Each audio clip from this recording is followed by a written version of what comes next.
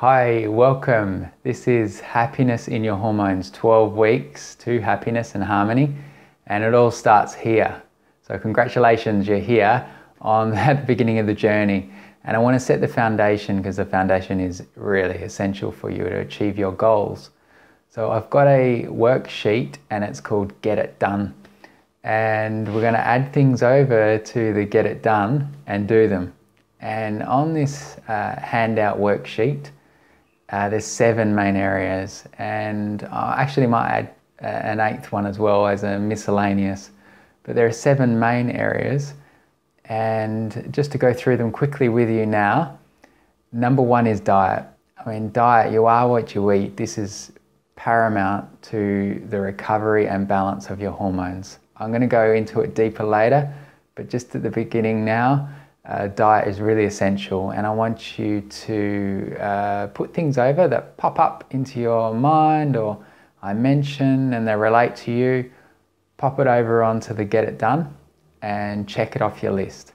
So diet is number 1. Number 2 is your mind.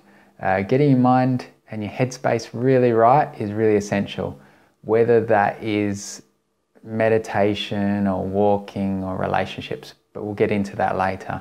So having the right frame of mind is essential. Number 3 is nutrition. Nutrition is different to diet. We want to get our nutrition from our diet, but in this world, it is heavily contaminated. A lot of people are deficient, and you may be, because you've obviously came about to come here struggling and want to improve your hormones. And most likely there'll be some keys that you need to improve. You can do it through diet, certainly. In my experience, therapeutic dosages of specific nutrients really help and speed it up.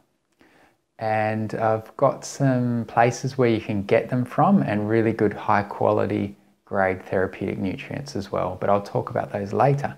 Focus area number 4 is lifestyle.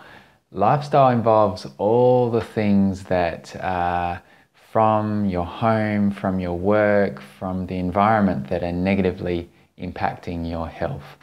They can be positively impacting your health as well, but generally things like pesticides, chemicals, preservatives and things like this, and it can even be sick building syndrome.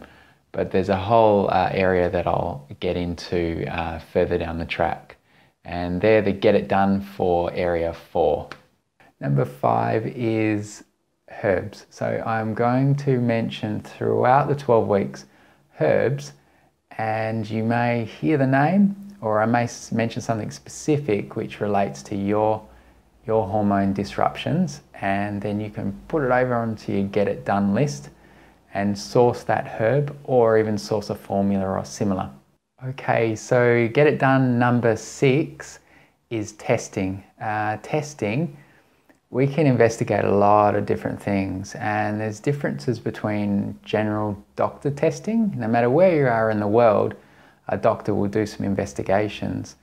However, what I'm recommending is something called functional pathology. It's the testing of the workings a little bit deeper, and there are a lot of tests available and they go very deep.